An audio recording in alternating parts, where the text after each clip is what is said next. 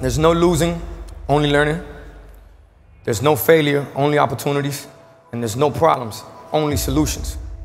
So to me, what failure is the mother of all success. If it wasn't for Michael Jordan getting cut from his 9th grade basketball team, he wouldn't have became Michael Jordan.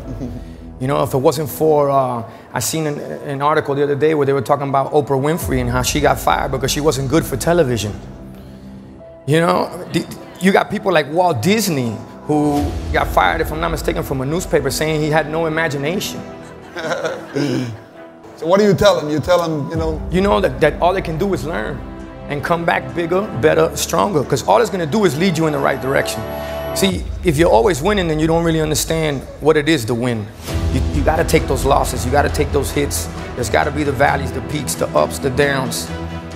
In order for you to, when it does happen, you go, wow, qué rico. You know, this is what it's all about. And not only that, it's never about making it, guys, it's always about maintaining it. That's the toughest part. Life is not easy. It is not. Don't try to make it that way. Life's not fair. It never was. It isn't now, and it won't ever be. Do not fall into the trap, the entitlement trap, of feeling like you're a victim. You are not. Get over it and get on with it. And yes, most things are more rewarding when you break a sweat to get them.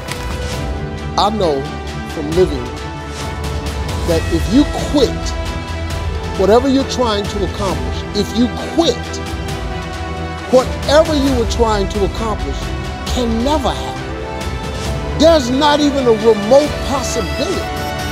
If you quit, there is no chance of it popping back up again, coming back later.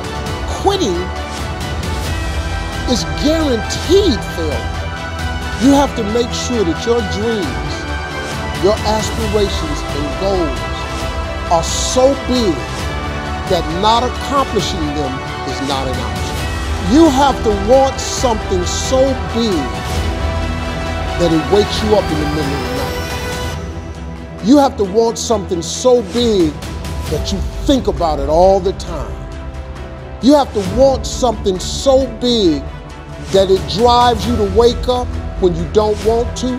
It keeps you up at night when you've long been sleepy. It makes you show up, do things you wouldn't normally do. It requires extra.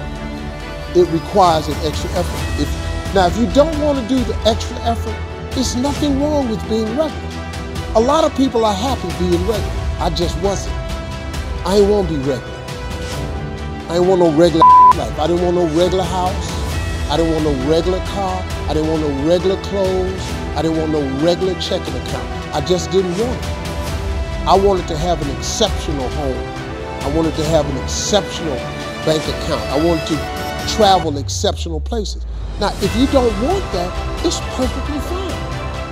You can be really happy being ordinary. But if something's burning in you, you got to deal with it. If you don't deal with it, you're going to be disappointed.